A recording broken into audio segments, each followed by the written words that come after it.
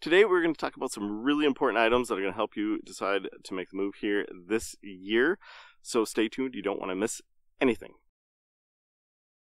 Hey everyone, welcome back to my channel. I'm Cody, Oakland, a real estate agent here in Duluth, Minnesota. If you're new here and interested in all things Duluth, hit that subscribe button. If you're remotely thinking about making the move here and buying property, reach out anytime at the email or phone number on the screen below. I would love to help you out. I love hearing from everybody. Now let's talk a little bit more about making the move here. Now there are going to be a lot of moving parts if you're thinking about making the move here and buying property.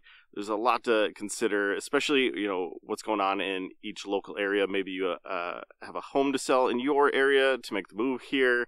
What's going on with interest rates for people to be able to buy the home or the home you're looking for, home prices, same for the area you're moving to here.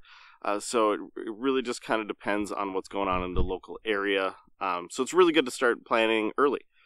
And if you have a home to sell, are you thinking about, is it ready to sell? Do you have to fix up anything like that? So keep all that in mind.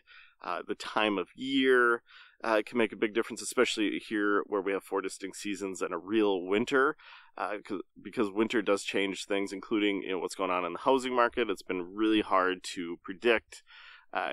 Even the availability of homes have been really on and off, especially like this year and like last year for the first half.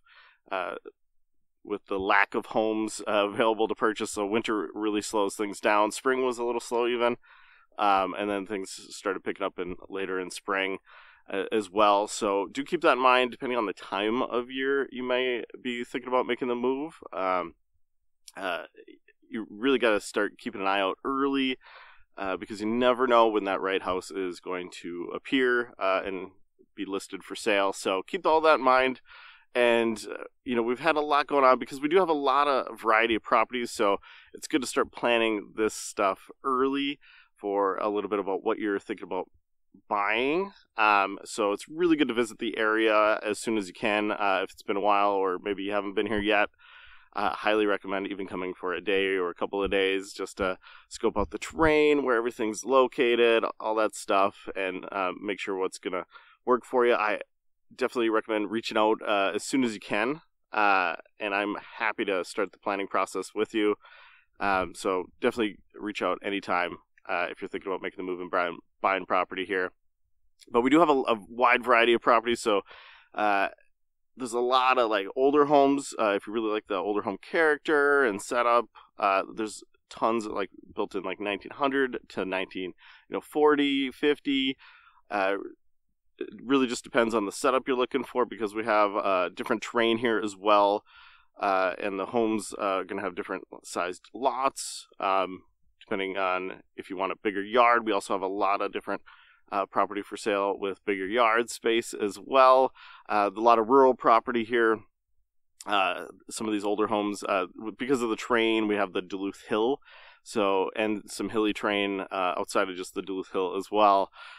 So the backyard may have some elevation to it with a little slope. Somewhere the driveway may have a slope. So keep all that in mind for what you're fine with and looking for in a property as far as like the parcel setup, the homes. Are you looking for something to have full renovations? Do you want something to fix up? We've got quite a mix there. And certainly newer homes as well. We don't have giant new construction development areas necessarily. We have typically smaller ones for some of the new stuff, and then usually like kind of one-off new construction builds typically, and not a lot of condos and townhomes either, but we do have some. So keep an eye on that as well for what's listed for sale. But there's a lot going on as well for like rural properties, depending on what you're looking for, because the land can vary depending on, if there's 10 acres, how much of it is usable. That's a really big part of what to consider. How much yard space are you looking for that's available for use? For standard yard space, what do you want to maintain? Whether it's for mowing, leaf cleanup, snow removal, whether it's some yard space, snow removal, driveway, sidewalk, how well is certain road maintenance for snow removal. There's different like priorities here in Duluth, and out in the country, typically it's the county, depending on the property. Sometimes a road may be private road maintenance only. So it just kind of depends on what you're looking for. Utilities will vary too, depending on if you're looking in the city of Duluth or in like a rural property. Because in the city of Duluth, we've got like Comfort Systems, Minnesota Power, Spectrum for Internet, and then it really just depends on if you're going outside of the city of Duluth. You may have like instead of city gas, you may have a propane tank for your home heat. Maybe there's going to be electric heat. There's a few different power companies depending on where you'll be located as well. Internet will vary. Typically, there's going to be one main provider for high-speed internet, depending on where you're located. There may be more than one, so that we have to take property to property, as well as what speed will work, especially if you're working from home or something. There's a lot of broadband development going on, especially in some of these rural areas, so it's really cool to see that. But we definitely have to continue to check, see what speeds and internet is going to be available at each property. There's a lot of really cool waterfront property as well on rivers or lakes, some on Lake Superior, but we do have a ton of lakes outside of just being Lake Superior within 30 minutes to an hour here. Not all of them will be available or for year-round use necessarily. They might be more of just a cabin setup. So you have to keep that in mind as well. Make sure all the utilities are there. Is it built for year-round use? Anything like that. So there is a lot to consider when you're thinking about the right property, where you want to be and everything. So that's why I highly recommend just visiting the area and scoping things out. We have a lot here as well. And with the changing seasons, we've got a lot of activities available here, but also a lot as far as we've got two main hospitals, St. Luke's and Essentia. Essentia's got a brand new building. They spent a lot of money renovating. It's really nice. So we have a lot of services here that may not be available in some of these smaller areas. So definitely check out any services you need. We also have 3 main colleges in the area, which is great to have access to. We've got Lake Superior College, St. Scholastica, and University of Minnesota Duluth, where I went to college, and right here in the city of Duluth. So it's nice not to have to leave the area or go online for everything. So check those out for anything you may want as far as college credit here as well. So they work really well too with a lot of the local places depending on the program. So that's really cool to see here as well. And as far as big activities, we've got the Deck Convention Center. So we host big events there, whether it's comedy acts, a lot of concerts will happen, different expos. So if we have something big going on, a lot of times it's going to be there indoors. We have a lot of outdoor events. We're big on the outdoors here, and down in Bayfront, we've got a lot of outdoor space where concerts and different festivals will happen as well. Over by where the Lake Walk starts in the Bayside there. So it's really fun to have access to all this. And being next to Lake Superior is awesome.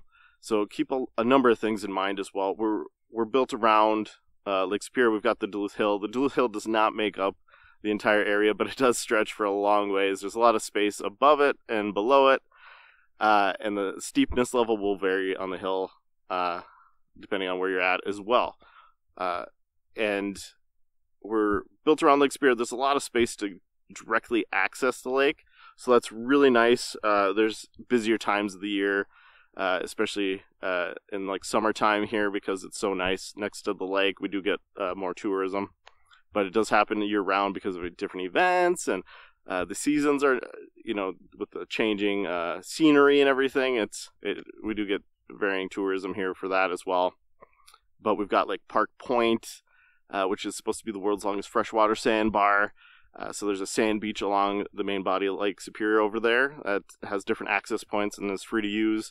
I love going over there on a warm day. So there's a lot of people that use that space as well, especially in the main park area by the beach house. And there's a trail system. You can only drive so far, but then there's a trail system where you can take it down to the point. So it's really cool. There's a lot of people that use the water over there for like boating and paddleboarding and just hanging out in general. Sometimes there's even surfing going on, so it's pretty wild. And we've got like the lake walk, where it goes for about 8 miles, starts in the Bayfront Canal Park area before Park Point, and you can take that all the way down to Bayfront. A lot of it is going to be along Lake Superior, so we have access to a lot of this. There's train tracks that do scenic tours for part of the year that go along the lake walk area, so do keep all that in mind as well. So it's really fun to have access to all this, and it's nice to even explore it too in the non-winter months. And lastly, I do want to mention briefly here that we do have quite a bit available to us as far as retail and other business services here. It's really interesting for a city this size what we have access to. And so a lot of our retail is built up around the Miller Hill Mall area above kind of the main part of the Duluth Hill. And we do have more spots that I'll talk about in a second, but a lot of it is built up around there, especially like the Miller Hill Mall. And they've been building new buildings over there and some new restaurants, which is awesome. They've been renovating like the parking lot area around there, and it really needed it. There was a lot of potholes, but it's getting really nice now. And around there, we also have a lot of the big chain stores, whether you're looking for a Home Depot, Michael's, Best Buy, Target. It kind of stretches into like the city of Hermantown as well, whether you want to go to like Menards or Walmart. We have a lot here. Grocery stores, we have a few Whole Foods co-ops, some Aldi's. One of our main chains is going to be Super One Foods, and we do have a bigger Cub Foods here.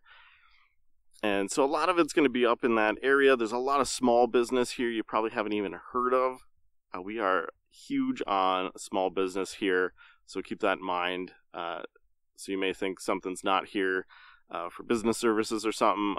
Definitely research it, or feel free to reach out as well. I'm happy to try and help you out. We got Costco, Ashley Furniture, multiple furniture stores, car dealerships, all that stuff's here. And we've also got more like downtown Duluth and Canal Park. Downtown's going to be a lot of like business offices as well. Canal Park's going to have more like restaurants and little retail shops. And then over in like West Duluth, there's going to be more restaurants, a few bigger like grocery stores and things like that. And then some of the area has some smaller grocery stores, coffee shops, little restaurants spread throughout some of the area as well. But those are kind of the main spots. So it's really good to explore the area and just see where everything is, how to get around and everything. So I highly recommend visiting. But definitely keep all that in mind if you are thinking about making the move here. Well, there you go. There is a little bit more information about making the move here to Duluth, Minnesota. If you like this video, hit the thumbs up button, leave a comment, share with a friend. Be sure to subscribe to my channel. I post new videos about Duluth, Minnesota every week. As always, if you're even remotely thinking about buying property here or selling property in the Duluth or surrounding areas, reach out anytime with the email or phone number on the screen below. I would love to help you out.